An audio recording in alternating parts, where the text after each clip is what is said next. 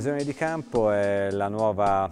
mostra con una selezione di opere della raccolta del Museo PECCI. L'invasione non è soltanto un modo, come dire, di entrare in un campo avverso, l'invasione è anche saper cogliere quelli che sono alcuni elementi di campi avversi e credo che in questa fase e in questa mostra gli artisti esposti lo dimostrino, appunto occupandosi, entrando anche con quella che è la grande discrezione che sempre li contraddistingue all'interno di ambiti diversi, da quello politico a quello sociale, da quello architettonico a quello anche forse più ironico. Chiaramente tutta l'arte contemporanea è stata un'invasione di un campo avverso, quindi è comunque una pratica di straniamento che comunque continua, è presente. Questa è la vera grande regola appunto della nostra contemporaneità, è il modo per cui appunto interveniamo, ma è anche il modo con cui sempre si rinnova e con cui sempre gli artisti continuano a stupirci.